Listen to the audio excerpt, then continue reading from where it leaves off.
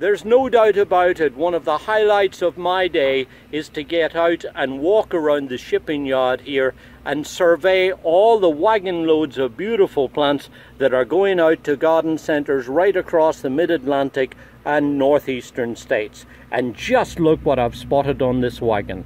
This is Echinacea Prima ginger, a new, very compact growing and very free flowering variety of coneflower that has this spectacular coloured flowers. I love the way the petals contrast so nicely with the big central cone in the middle of the flower.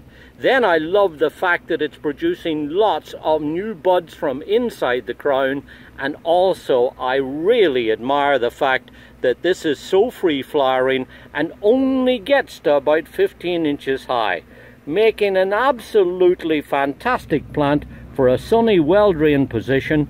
This can be planted out either as a single specimen or better still planted in a nice big bold group like it is here. And of course also you could grow this in containers or window boxes too. This is Echinacea Prima ginger, developed and introduced by Terra Nova Nurseries.